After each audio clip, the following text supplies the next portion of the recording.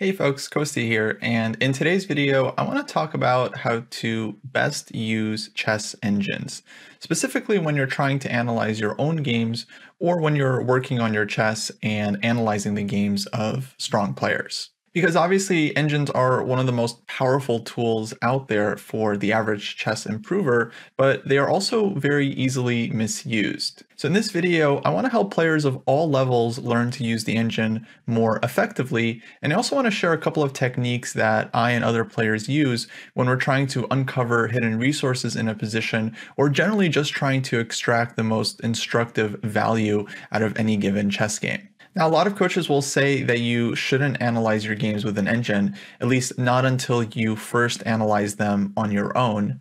And while I generally agree with that notion that a player should kind of reflect on their own games, try to figure out where they went wrong without any assistance, and only then check with the engine, the reality is that most players don't really have a coach or a training partner to work with, and it's very difficult to analyze games on your own without any kind of help or guidance. And while I do think the best way to analyze your games is with a coach or a fellow training partner, if you are going to be working on your own and using the engine, well, I'd rather you learn to use the engine effectively. And so this video is for you.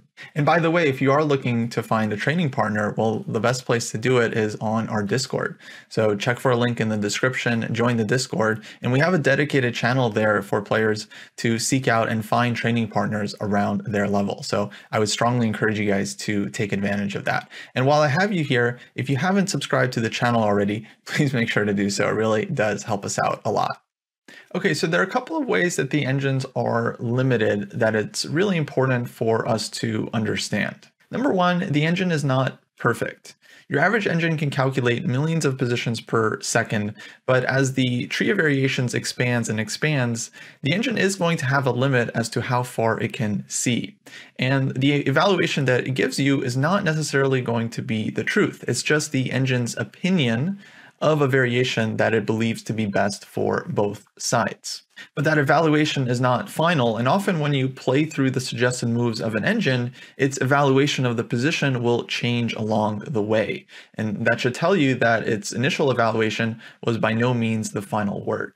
Moreover, engines heavily depend on the kind of hardware that they're running on, meaning if you're just using a built-in engine on one of the main sites like chess.com or Lichess, this engine is not going to be as fast or as strong as if you were running, let's say, Stockfish, for instance, on your local laptop or desktop. But if you do want to run Stockfish on your local computer, you'll need a program that will allow you to actually set up a chess position, load Stockfish in, run the analysis, and then save it. But for the vast majority of players, they're probably going to be okay with just using the chess.com engine that's built right into the browser or the one on Lichess. And although these engines are not that strong, if you do let them run long enough, you'll see that they can actually reach a reasonable depth. Now, before we go any further, I want to give a couple of quick shout outs. Number one, to Grandmaster Mikhailo Alexeyenko and his YouTube channel. Mikhailo has a number of really interesting videos where he shows positions and puzzles that Stockfish often gets wrong or takes a very long time to solve. And that just shows that chess is a very deep game. And a lot of times as a human, you have to really guide the engine if you wanted to analyze the position in a really effective way. And that means suggesting your own moves. Number two, for readers of Chess Life magazine, you can check out a really nice article in here by Grandmaster Jacob Agard about using engines to analyze your games. Basically the same topic that this video is all about. A really, really good article, and I would strongly encourage you guys to check that out as well. So now I want to talk about a couple of key techniques when it comes to using the engine in your analysis. And while chess.com is thinking about this position at hand, this is a position I pulled from the game between Christopher Yu and Conrad Holt, two really, really strong players. I want to talk a little bit about some of the key mistakes that players make when using the engine. Number one, believing everything that the engine says as some kind of final word. Just because the engine says some position is plus 0.5, half a pawn for white, or minus 0.3, that doesn't necessarily mean that white is going to be necessarily better or black is going to be better. Again, it's just the engine's evaluation, and the engine doesn't really give a sense of how easy or difficult it is to play one or the other side. Number two, the second key mistake is simply not letting the engine run long enough. In general, I think a depth of somewhere around 30 for Stockfish is going to be decent. As you might say, this is where the analysis even starts. Anything under that and the engine is going to be missing lots of potential resources that can very easily be overlooked. And number three, the third key mistake that players make is not using their own ideas during analysis, because this is how you actually learn and improve your game. You got to inject some of your own ideas. Of course, this is what happens when you play a game, and sometimes your ideas work out, sometimes they don't. And when they don't, it's really crucial to analyze why exactly they failed. Did they fail for a tactical reason or maybe a strategic one? And it can be very difficult to figure it out, but just turning on the engine for a second and seeing what the best move was, at the position when you went wrong, this is really not a lot. And this is why coaches often criticize the use of engines, because what most players do is they just turn the engine on in a position, they see the top move, they just assume, well, I guess that's the best move, bishop takes b5, and they think that's the end of the story. But often it's not, and this is why I wanted to start with this position, because the best move in this position is actually the sacrifice bishop takes h7 check. This one is actually completely winning for white, but as you can see, the engine, at least the one built in on chess.com and I'm sure in other places as well, is not going to consider this move for quite some time. We see it's given as the third option here and evaluated as equal. But as it starts to think for longer and longer, we can see the depth here is now past 30. Stockfish is actually going to realize the power of this sacrifice. But it's been a couple minutes. It took a couple minutes to get here. And most players, when they're analyzing their games, they just turn the engine on for a couple of seconds, they see the evaluation, and they think they're done. And that couldn't be farther from the truth. Now, the way to actually apply this during your analysis is to use the first of two techniques I want to share with you guys that I'm going to refer to as feeding. You want to feed your ideas into the engine and force it to calculate your moves, especially if you want an answer. For instance, let's say this was your game, and during the game you were thinking about sacrificing on h7, but you ultimately couldn't make it work and decided to play something else. Well, then after the game, it would be really valuable for you to actually analyze the sacrifice and see whether it works or whether it doesn't work and why or why not. And that's going to be very instructive. It's not enough for the engine to just tell you, oh, it doesn't work, or oh, it just leads to a draw. You want to kind of dig in and investigate why. Because number one, you might be right. Your sacrifice might actually be working, and it's only when you actually feed the move into the engine that it starts to take it seriously and actually evaluates its full strength. And the reason that it does that is because in the given position, white has something like 20 legal moves here. Well, the engine is analyzing all of them. It's analyzing every single move that white has in the position and every single response that black has. And those millions and millions of moves really take a lot of time to go through. So if you want to be expedient with the engine, you got to play the move on the board. And now Stockfish is forced to analyze this position from black's point of view. Now the bishop takes h7 has been played. And if it finds a defense, it finds a defense. But if not, then it'll realize, well, the sacrifice is actually winning, and we'll see the evaluation go up. Now on chess.com, the engine kind of resets every move. So once it sees this position again for the first time, it still doesn't think that the sacrifice is working. But let's take a look and see why it is. So after king takes h7, white plays the move rook to d7. Stockfish sees this one. This is a strong move because it activates the rook with a tempo. And as we'll see, it sets up white's next move as well. Black played queen c8, which is also the engine's choice. And in this position, as we can see, Stockfish doesn't immediately see a win for white. And when it's calculating from afar, it's already calculating these lines. And as you can see, even here, it doesn't find the win immediately. So from afar, it's going to take quite some time. And now once we give it a little bit of time, as we can see, it only needed depth 26 here to realize that the move rook hd1 is completely winning. Kudos to Christopher, by the way, for finding this combination. Very nice find.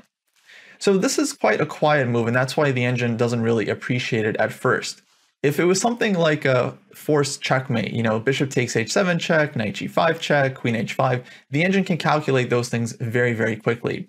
But when it comes to slow moving sacrifices, where you're going to be down a piece for several moves at a time, well, then sometimes the engine needs quite a bit more guidance in order to fully figure out all of the complications. So what is happening here? Why is white winning? Well, the point is that white is ready now to lift this rook over to d3 and eventually play queen h5 check, forcing the king back to g8, play the move rook h3, and white will just have an overwhelming mating attack.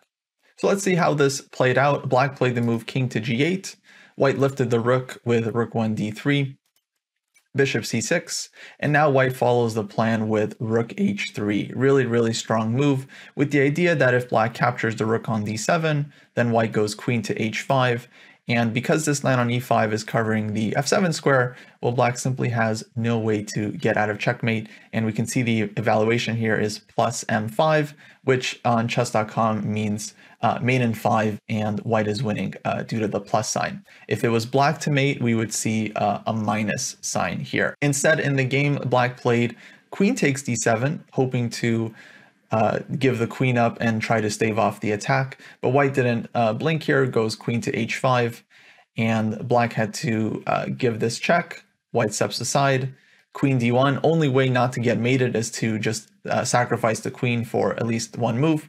But after queen takes d1, rook fd8, and queen h5, black was anyway getting mated and decided to resign.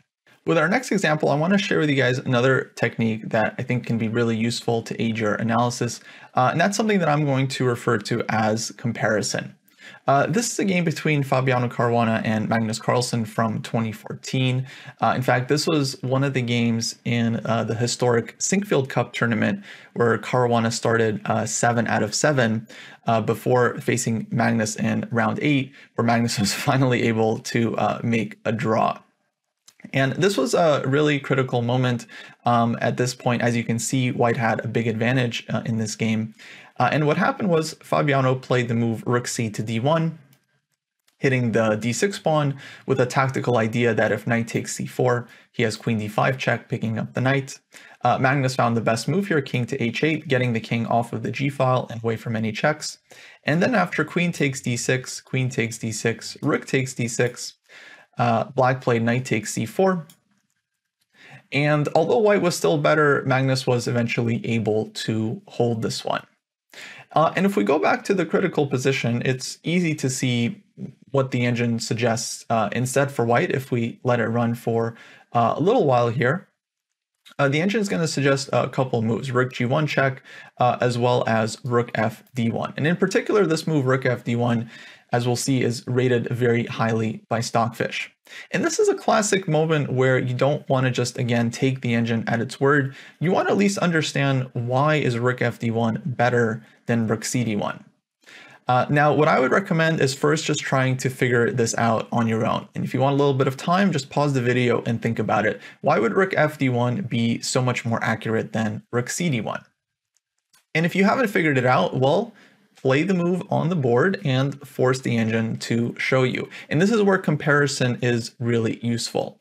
So let's take a look again at rook c to d1. If we see the engine's evaluations here, it basically says that king h8 is kind of a strict only move. Everything else just leads to white taking on d6 and having a big advantage. So then let's go back, let's play rook fd1 on the board, and now let's take a look at what it's suggesting for black. King h8 doesn't really show up, which is really odd. But let's play king h8 on the board. This was the defense for the other move.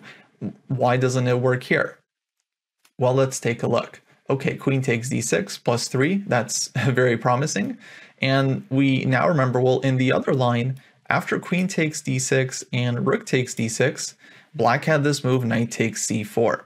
And now, of course, it's very clear. Well, the rook was defending the pawn. Black can't win this pawn, instead has to move the knight. We also see that the bishop is hitting c5.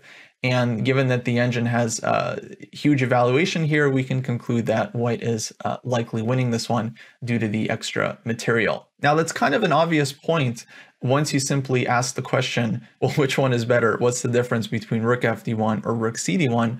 But a quick glance at this game, or just playing through it and checking the evaluation, you might easily miss this point. And of course, it's only when you ask questions and really challenge the engine that you'll be able to actually learn something.